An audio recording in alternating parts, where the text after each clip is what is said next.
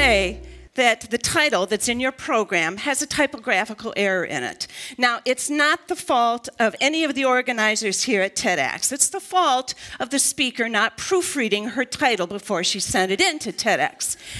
But I want to correct it because it's an incredibly important point and a message that I want to get. And it's a simple little correction, one letter, the letter S.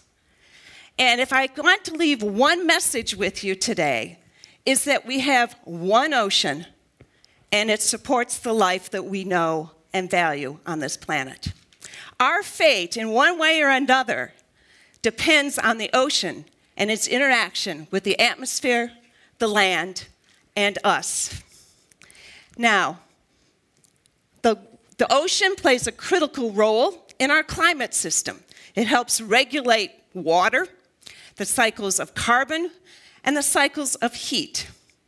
It actually, if you look at the patterns of temperature and precipitation on our land, that also depends upon the chemical and physical balances in the ocean. The ocean feeds us. It cycles nutrients. It basically harbors biodiversity, processes waste. It holds vast stores of mineral and petroleum, things that we most covet nowadays. It actually it provides transportation for goods globally. And it provides recreational, aesthetic, and cultural resources that we value. Now, you've been sitting here looking at this slide, I hope. Okay? And my guess is that when you first looked at this slide, you focused immediately on the land masses, where we live. Okay?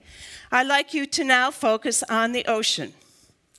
And many people will look at the ocean like they look at the continents, as distinct geographical features, the Atlantic Ocean, the Pacific Ocean, with very limited connectivity. But that is false. Okay, the ocean is connected through the thermal hailing circulation, which is shown here. That thermal hailing circulation helps mix heat, chemicals, physical properties, chemical properties of the ocean globally. And it is what furthers our knowledge about the connections between the physics of the ocean and the biology of the ocean. This particular animation you probably can take a look at and see. What you see, of course, is the identity of the Gulf Stream that you can probably see that's there down in Florida and that is going up the eastern seaboard. Okay? But take another, and of course that Gulf Stream is very important, particularly in England and Northern Europe, because it helps provide warmer climates than what we would have normally without it. But as you see that Gulf Stream move off into the northern Atlantic, you see how it meanders and it breaks up into what we call little eddies? And what they're doing there is mixing hot water from the tropics and colder water from the north. Likewise, something similar is happening down there off the coast of Patagonia. These regions where you see all this mixing is very important for the physics, chemistry, and biology, because these are regions where some of the most productive fisheries exist in the world. Fisheries that basically are protein factories for feeding the world as well as the organisms within the ocean. Now, despite all of this, despite the fact that we have one ocean, it's a dominant planetary feature, covers 70% of the Earth's surface, we know very little about it. It was only in 1979 that researchers at the Oceanographic, with the help of the submersible Alvin, discovered the hydrothermal vents deep on the ocean seafloor. Just recently, we were surprised. We're still finding surprises about these hydrothermal vents. Just recently, we discovered 3 separate new hydrothermal vents in some of the deepest water, 16,000 feet. The hydrothermal vents are exciting because they bring up minerals deep from the Earth's interior. And those minerals, combined with the chemosynthesis property, produces the life form that you're actually seeing here. Life forms that do not exist from photosynthesis, but from chemosynthesis. It is believed that the hydrothermal vents are places where life on this planet gained its first early foothold. Why are we continuing to be surprised about the ocean? Well, in many ways, the ocean has only been systematically studied since about 150 years ago. This is a picture of one of those first expeditions that were mounted, the HMS Challenger, done about 150 years ago. You know, and at that time, they were probably really excited on that ship, just like we are when we go out into the ocean, our researchers.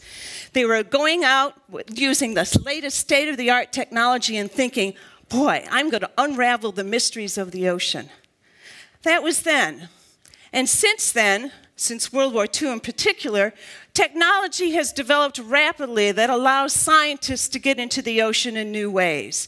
And this particular figure just shows you some of the platforms that we have to use to get into the ocean to study it.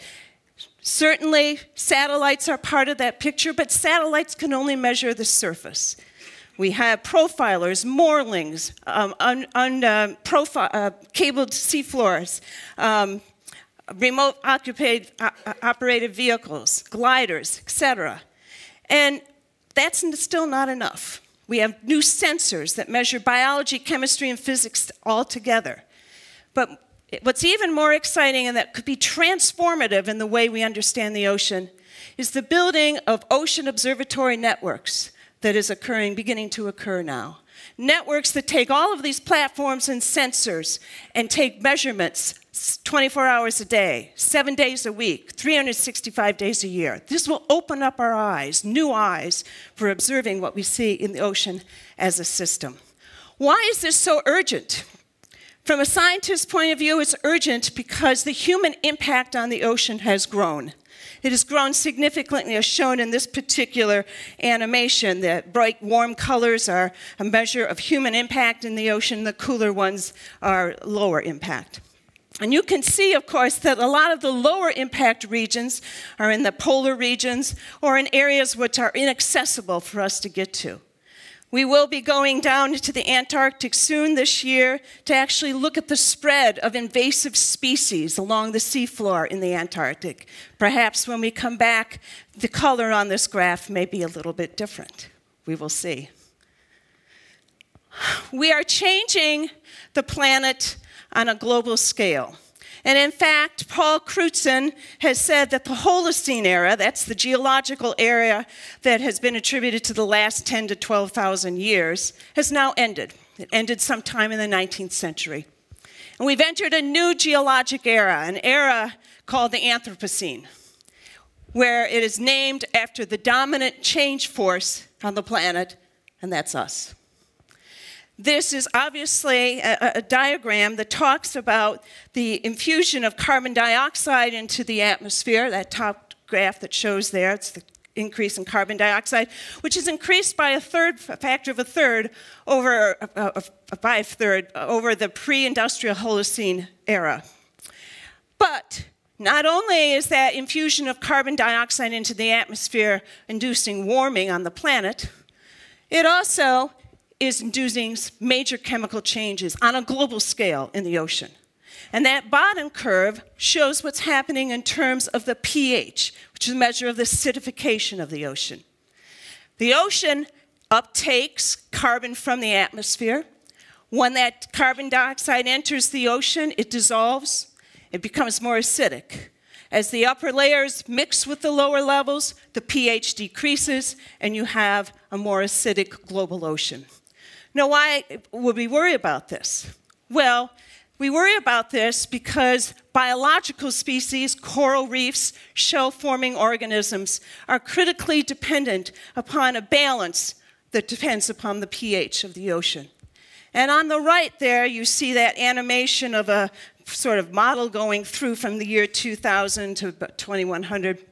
It shows what we think will happen right now, given the knowledge that we have, to the coral reefs and shellfish that we have in our ocean. Obviously, red means that their saturation state is approached, and exposed shells and skeletons are likely to dissolve. All right. That increased carbon dioxide is also having an important component in warming the Earth, and particularly in regions that have heretofore not been really explored by humans or haven't had much of a human impact. Critically, the Arctic. The melting of the sea ice And the glaciers in there have obviously reduced the ability for the polar bear, for example, to actually feed successfully. What we don't know is what's happening at the opposite end of the food chain. That food chain where the algae and the microorganisms that are sitting in the bottom of the Arctic Ocean, how are they going to be impacted? And how is the food chain going to further impact the biological structure, biological ecosystem that we have in the Arctic? When you look at the Arctic and the melting of what's going to happen there, you say, okay, resources are going to open up. And right now, one can be concerned about what's going to happen in the Arctic. Are we going to really treat it like another gold rush, where we go off after resources that perhaps should be protected? The Arctic is not like the Antarctic, where the Antarctic is protected by international treaty. So as we go forward, we will be seeing what happens into the Arctic and whether there was a flashpoint of conflict associated with those nations who think they have sovereign rights over those resources in the Arctic basin. This mindset, the mindset that the ocean is a limitless resource, really comes to fore when you think about how we take resources out of the ocean, particularly fish. Now I'm gonna pick a little bit here on this diagram, which is really the Japanese fleet. It shows the Japanese fleet, the progression of the Japanese fishing fleet from 1950 to 1980, after World War II. And I don't mean to pick on the Japanese fleet because a lot of fleets will have the same patterns that you're seeing here. Okay, and there's two things that you should see. First of all, that after World War II, the fishing fleets have actually gone into every corner of the ocean. Okay? In fact, we are taking fish out of every corner of the ocean.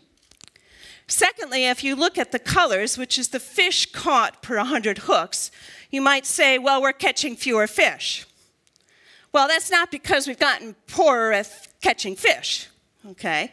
It's because there's fewer fish. All right? And in fact, over these last 50 years, nearly 90% of the large predatory fish, those at the top of the food chain, have decreased by 90%. Okay? And so we're taking fish out of lower parts of the food chain and more of them.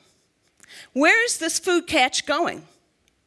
Okay, if you look at the statistics of where the food catch is going, it's going into the stomachs of wealthy nations. Okay? In a recent study, nearly 90% of the world's fish catch from all over the world ends up in the United States, Europe, and Japan. Think of the profound implication that is for management of fisheries, for the feeding of developing countries, and for basically world stability. The ocean has also been a dumping ground. It's been a dumping ground for a continental runoff of things like fertilizers. It's been a dumping ground associated with the fact that we have billions of people on this planet right now.